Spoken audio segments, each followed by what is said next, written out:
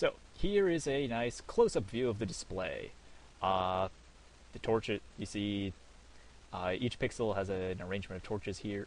This pattern is actually has a really cool name for it. It's called a QUINCUNX. Yeah, it sounds vaguely dirty and is a great Scrabble word, though it's 8 letters, so it can be a little hard to play. But I mean, a Q and an X and a C. Well, C's are pretty good. Yeah, so yeah, it's a great Scrabble word. QUINCUNX. Yeah, but that's not the point of this video. The point of this video is showing off my creation. QUINCUNX.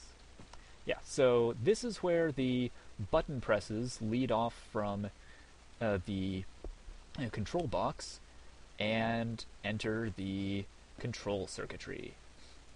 Yellow is the switch for between movement and block manipulation. The red line here, every time a button gets pressed, the red line gets triggered and gets sent through a delay circuit over to a little piston AND gate type thing, which triggers the falling command, the move downwards command. So that's how gravity works. After every time you issue a command, it's immediately followed by move downwards. Each button splits into two colors, or into two lines. One which gives a command for movement, one for block placement. Like this one here. Yeah, this orange one here is jump. This orange one over here is place a block above you.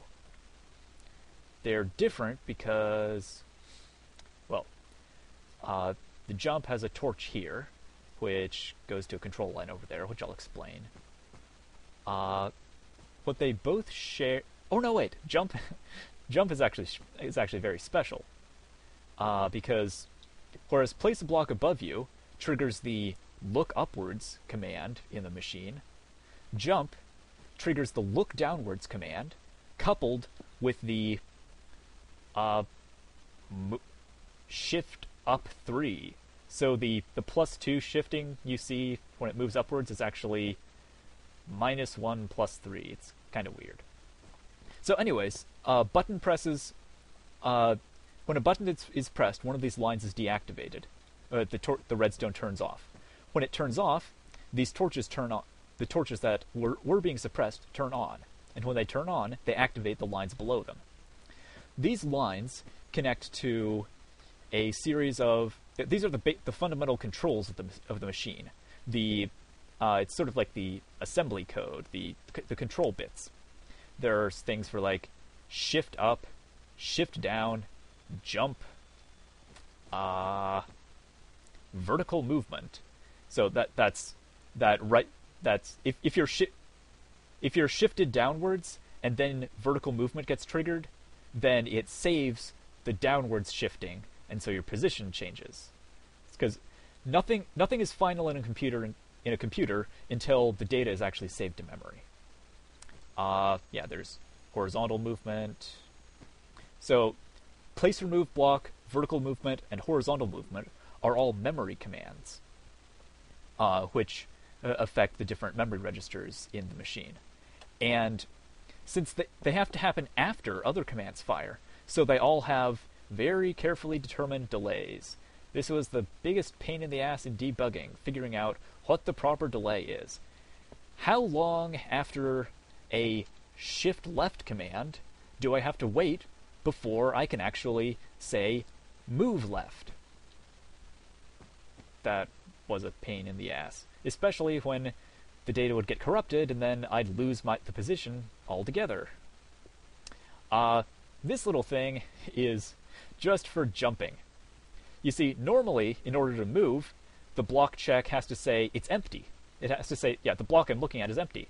But for jumping, it has to be the block I'm looking at is solid, because there has to be a solid block beneath you to jump. And these lines travel down all the way to the machine to their different parts. It's a kind of a long journey. And which is why in the debugging process, I built a little minecart rail. So let's take a ride and see my machine. Whee! The orange and pink are the vertical position display thingies. These pink and orange arches. Oh yeah, I've color coded everything. Pink and orange is for vertical positions. I alternate the colors so that I can tell, so that the adjacent units don't blend into each other. This is the block check inversion. This is the thing where this will block a signal if it's not a legal move.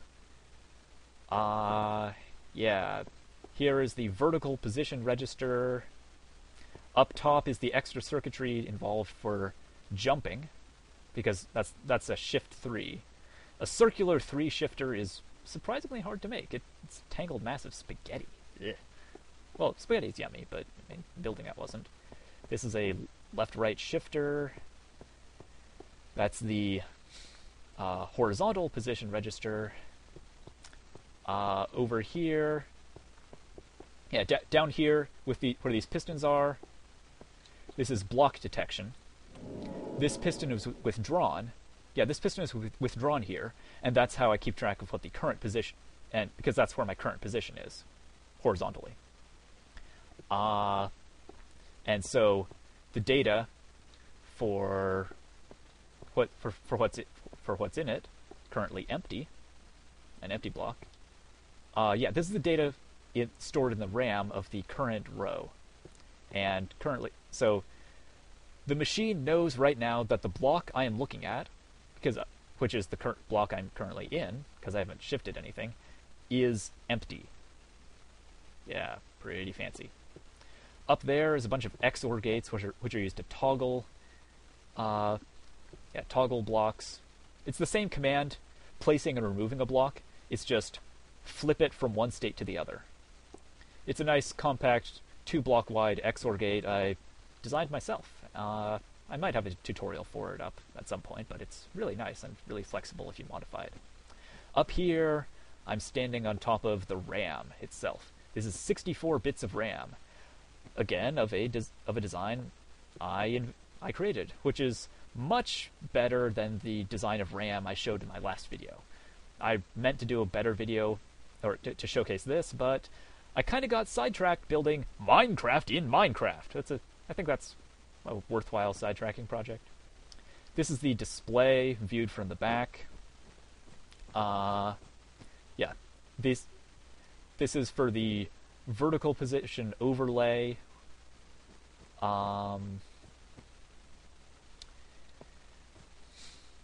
These helixes give the data to each column. The purple here means that the display saves new data for each row. So rows are updated one at a time, and the display actually has 64 bits of memory of its own. The RAM that the computer uses for calculation just simply acts in parallel with this RAM, and they hopefully have the same data in them. They're updated at the same time using the same information, so usually what's displayed on the screen will be the same as the computer is calculating with. Not always, as I found out in bug testing, but it's pretty reliable nowadays. This blinking is a result of, well, that's how the cursor blinks. I mean, I have a whole blinking unit. Yeah, it's down there somewhere. My blinking unit. Where's my blinking unit? There we go. That's how blinking works. I just the horizontal positional information runs underneath the entire thing, and I just have a bunch of torches above it, lighting it up, and it goes blink, blink, blink, and that's why the pixel blinks. That's why it blinks, because of that little blinking unit.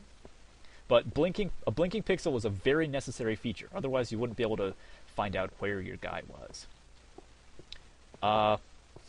Over here, this is this is part of the RAM I have set up. It's it's not quite RAM because you can't individually access everything, but it's a memory array.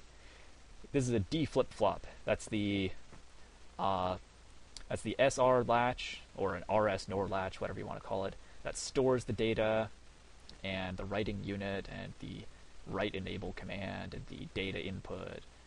I use this color coding scheme for most of my stuff. I like to color code everything. It helps me keep track of how it works. I built these ladders so I could do maintenance, because it would be a pain in the ass if I couldn't actually run in here and replace faulty components, which I had to do at least once. I built this thing without... The only sort of cheats I used was I used Inventory Editor to give myself an infinite supply of colored wool and redstone. Because, seriously, I'm not going to shear this many sheep and mine that much redstone. That must be like a few thousand units of redstone in there. No. This...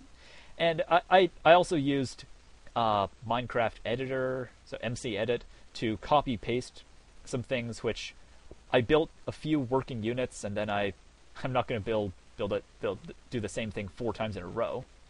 And actually, the display, I built a 2x2 pixel. I built 2x2 pixels and then copy-pasted the rest. But other than that, it's all hand-built. Built by hand over the course of a month. Well, more than a month. And planning for this began, like, I've been intending to build this for like 3 months, and the last 2 months I finally got around to actually working on it seriously. There was a little bit of vacation in there. Yeah, but it's finally completed. Well, finally completed a week ago. But I finally made the video for it, and that's kind of what matters for internet fame, a YouTube video.